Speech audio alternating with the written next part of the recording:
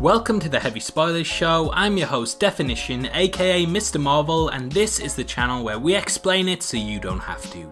With Avengers Endgame possessing several moments that tie heavily into the lore of the MCU, fans have started to go back and rewatch the older movies in the series with fresh eyes, desperately searching for tie-ins to the recently released movie. One of the best theories that's just dropped comes in the form of old Steve Rogers being at Peggy Carter's funeral in Captain America: Civil War. Now from here on out the video is full spoilers ahead, and whilst I've already given some things away, the next part will be massively diving into the ending of Avengers Endgame, so if you don't want anything ruined then I highly suggest that you turn off now. With that out of the way, I just want to give a huge thank you for clicking this video. I hope you enjoy it. Now sit back, relax, and let's get into my MCU fan theory.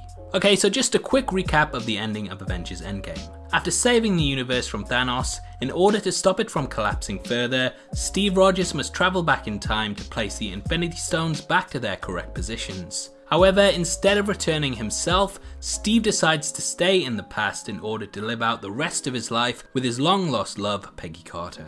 Whilst fans have wondered whether this was always the case, and Kevin Feige has remained rather tight-lipped on the subject, even avoiding it in his recent Ask Me Anything on Reddit, there is a character that carries Carter's coffin that looks a lot like old Steve from behind. The next image comes directly from that scene, and whilst we never see the pallbearer's face, from behind he has a striking resemblance to old Cap.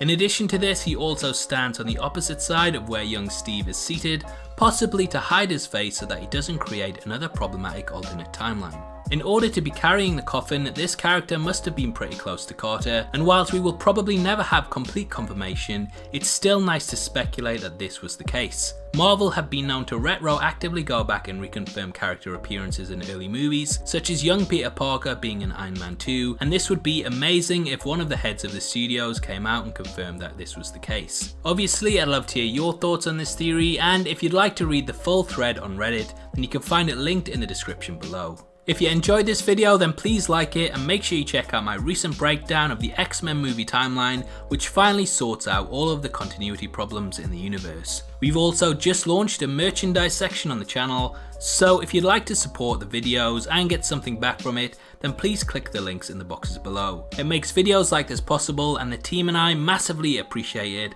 so thank you. This is a channel for people who are super into superheroes, so if that's the kind of thing you like, hit subscribe. Thanks again for taking the time to watch this. I've been Deffinition, you've been the best, and I'll see you next time. Take care, peace.